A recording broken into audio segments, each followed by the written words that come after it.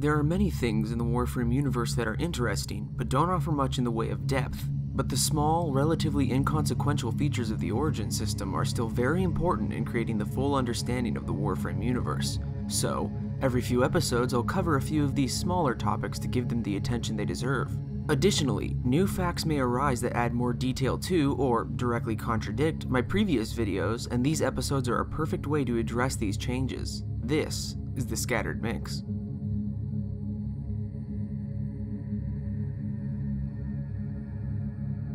The first topic is Darvo and his association with Beecloud. In one of the earlier episodes I mentioned Alid and the emblem present on his medallion being that of the Beecloud hive mind. However, upon looking at Darvo's clothing, a similar medallion is present as well. This could mean a multitude of things. The first is that by wearing the Beecloud emblem you are showing your ownership or membership of proxy units. Though Darvo is a Corpus rebel, it's still possible he has purchased security proxies of his own, and the emblem serves as a sort of proof of purchase that could even distinguish him as a non-target for his proxies. Another theory is that the board is a part of, or even directly, the Beecloud itself.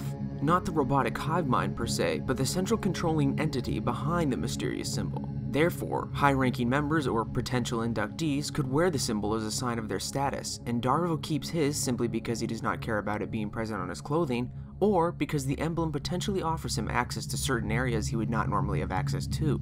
A fatal mistake on the part of his father granting him the medallion before he rebelled. And of course, a much more cynical approach to the emblem is that it is simply reused assets for convenience's sake on the part of the devs, but that's much less fun.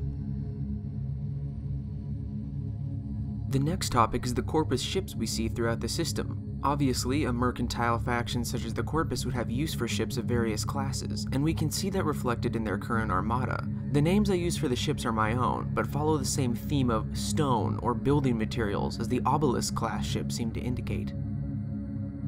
The first type of ship is the Ashlar, which are small, flat ships that we see hovering above ice planets. These ships are most likely used for low orbit or planetary surface transport, and are used for mainly collecting large resource deposits as evidenced by the containers along their sides. These ships most likely lack any major form of offense, and are exclusively used for production purposes. The next class are the Obelisks. These ships are named directly in-game, but it is unclear if it is a pet name for the ship or if it is an actual designation of their class. These ships are most clearly recognized by their enormous frontal segments which tower over the rest of the ship by a significant factor. Judging by the battle we see raging over Europa, the Obelisks are likely the primary class of combat-suited ships in the Corpus Armada, and their enormous bow serves as a sort of protection in frontal assaults. The third class is the Plinth class. These ships are recognizable by their large, forked frontal sections and their bundled rears dotted with multiple communication antennae. These ships, while smaller than the Obelisks, most likely serve as medium-class assault ships to augment large-scale assaults, and also as heavily protected cargo ships, as their cargo hold seems to be clearly visible on the rear of the ship, boasting numerous container-like segments. The final major Corpus ship class is the Cantilever. These ships are rarely seen, and are likely used exclusively for non-combat purposes such as large-scale cargo transport, or most notably, living quarters. The large tubular segments along the aft of the ship bear striking similarity to skyscrapers, and seem to be deliberately set apart from the main section of the ship. My theory is that these cylinders are used as large-scale civilian or non-combatant living quarters for extended stays in space, or even as a quick way to establish colonies on uncontested planetary surfaces. In my theory, when a potential spot for colonization has been cleared, the cantilevers proceed into low orbit and disengage one of these cylinders as it is guided by gravity tethers to the desired colony sector, and drops directly onto the surface. A quick and cost-effective way to dispense colonial control with relative ease. The next topic is Prisma Crystal and its formation within the void. Clearly, Prisma Crystal is formed from the crystallized energies of direct void exposure, and due to the nature of Barrow-Katir's work, he finds the opportunity to fashion these armaments often. The secret to creating these weapons may not be quite so obvious, as creating such a perfect, smooth crystallization could be outrageously difficult.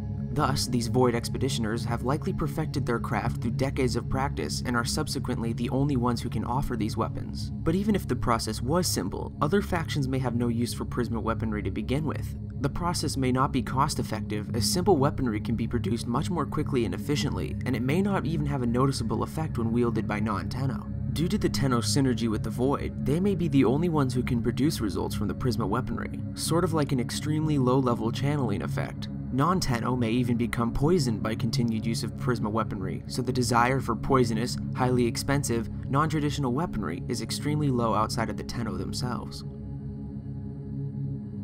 The reason we do not see Prisma aboard the tower ships themselves may be due to their shielded nature. Though void energies do seep in and affect the corrupted, it is likely significantly less than the raw void, and may even be a different energy altogether after it has been filtered through the ship's defenses, which is why Argon crystals form within towers, but Prisma forms without. Another topic I purposely neglected in an earlier video was that of Grineer Defectors. This was largely due to them not being Grineer by definition. Grineer refers to those under the rule of the queens, and those who defect are simply clones who have abandoned the Grineer cause. As we learn in the Man of Few Words quest, defection is not only rare, but requires a specific genetic defect to occur. This indicates that due to the clones' history of being a subservient race, that their obedience is hardwired into their cloning templates, likely dating back all the way to the Orokin era. Only through the leadership of other Grineer were they able to break free from their original genetic coding, perhaps indicating that if enough Grineer defectors band together, another uprising may occur. Unfortunately, due to the intense control of the queens, surviving defectors are extremely rare and have little to no options for safe haven besides joining the Steel Meridian. One topic that many players notice but hasn't been acknowledged much in game is the terraforming done by the Orokin across the system. Though some planets are largely unchanged, many others have been drastically changed from the Orokin Empire's expansion. One notable example in-game comes from the Corrupted Ancient synthesis entry where Lorist Ontella notes how the city of New Uxmal is as old as Mars' atmosphere, indicating that New Uxmal and many of the ancient structures on Mars and Phobos were the earliest settlements by the Orokin after the terraforming of the planet. The next topics are those brought up with the new Jordis boss fight. The boss fight introduces the fact that Technocyte is in fact capable of assimilating artificial intelligence, as I had theorized in an earlier video, and also demonstrates the intelligence of the Hive and its desire to procure new tools that allow it to better assert its authority, in the case of Jordis, through the use of his voice. The fight also further hints that Warframes are made of inert Technocyte, calling attention to the fact that we are hollow shells and are of like flesh. This in turn adds credence to the Tenno as energy forms theory, and could be argued to support the single entity idea. The quest also adds a new topic of discussion to the Cephalons, showing us that there are a set of precepts Cephalons must follow in accordance with a set of rules that are either hardwired into each Cephalon by the programmers, or established by the Cephalons themselves, as they are capable of cooperation with one another, possibly indicating that there is a sort of council of Cephalons who dictate various behavior rules which are in turn established via the precepts.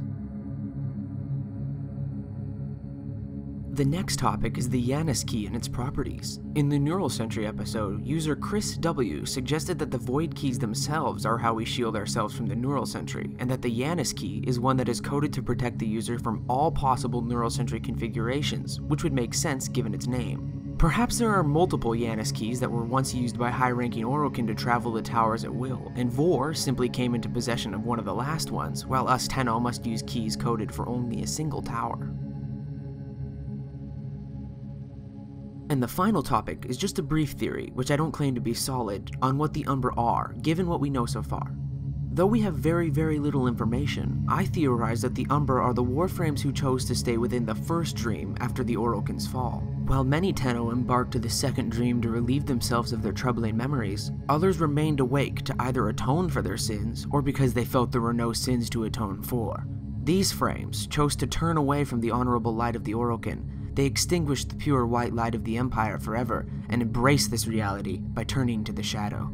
The Umbra, the darkest part of a shadow, the place that is formed by standing directly behind the force that blocks the light. These Tenno display their guilt freely, perhaps even taking pride in the knowledge that they had a hand in ending the Empire forever. But as with many things in the Warframe universe, these are mostly uncertain. And given what little information we have about these many things, they are definitely not the only interpretations. But until the time comes when we have all the facts, this is what we know.